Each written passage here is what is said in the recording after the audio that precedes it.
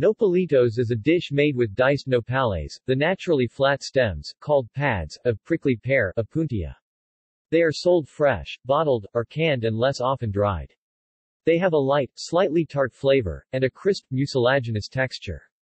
Nopalitos are often eaten with eggs as a breakfast and in salads and soups as lunch and dinner meals.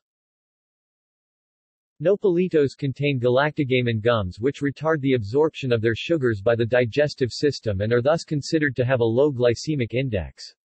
They may help in the treatment of diabetes. See also: List of Mexican dishes, Food portal. References